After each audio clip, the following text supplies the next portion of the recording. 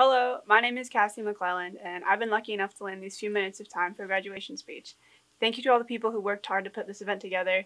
I know that conditions weren't exactly what we all had in mind this year, and we've had to make a lot of compromises, but your care and effort is greatly appreciated. As well as getting this speaking opportunity, I'm also very lucky to have had you 2021 grads as my classmates throughout our high school years. I hope you all know how great it was to learn with you, as well as from you.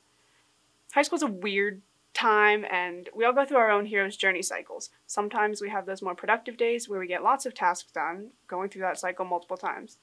And there are other instances where we struggle to get one task done, and it feels like we're in this endless... And on other occasions, it feels like we're stuck in a long battle just to get one thing done. We just want to get out of the abyss and back onto the path back home. Sometimes the journey takes up to a few weeks, even months sometimes. But our challenges don't just come from schoolwork, they come from ourselves, the relationships with the people around us, and honestly anything this wild ride called life throws at us. So I'm very happy that we're all here today to celebrate our hard work. This year, as well as junior year, was much more rocky than we could have ever imagined. So much was thrown at us that we just had to adjust to. Working remotely was difficult, and honestly, I'm still trying to find good coping skills to help me stay on task. We all have different learning styles and things that we need to feel like we have to get our work done. Some people I saw were really good at online schooling. They would come to class on time, looking well rested, and they would turn their work in without looking like they needed any extra help. I'm so jealous of that because you guys have a great work ethic, and I envy your time management. Because parallel to that, there are those of us who have a hard time being at home trying to get work done. It's difficult to tell yourself that it's time to get to work when you're in an environment that you've never had to be a student in before. Most of us for the past 11 years have gone to a completely different building for school and then come home. We had that very clear separation during that time. As someone with ADHD who's even more susceptible to distractions, this year was an even bigger struggle to stay on task. It's so embarrassing, but I had 27 missing assignments at one point.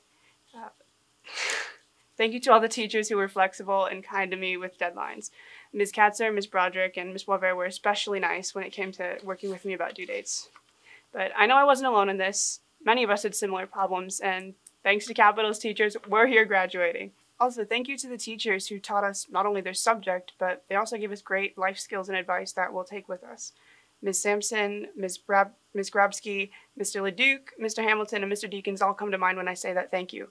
Because not only did I grow academically in those classes, they also left me with this similar message of go for something. Even if you're scared and you're not even sure it's going to be worth it, just do it.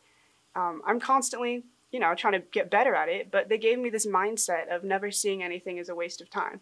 Just use it as a learning experience and a building block to get a better start next time. So, despite the uncertainty of it all, we made it.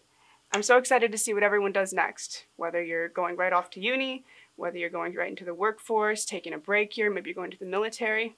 I'm excited for you, and I'm going to do my best to keep up with as many of you as possible because I can't wait to see what great achievements you have next. So, thank the people around you, your teachers, your parents, all the staff that's helped you out. Tell them how they impacted you, and give yourself a pat on the back because with everything thrown at us, we pushed through and we made it. I'm so incredibly proud of us.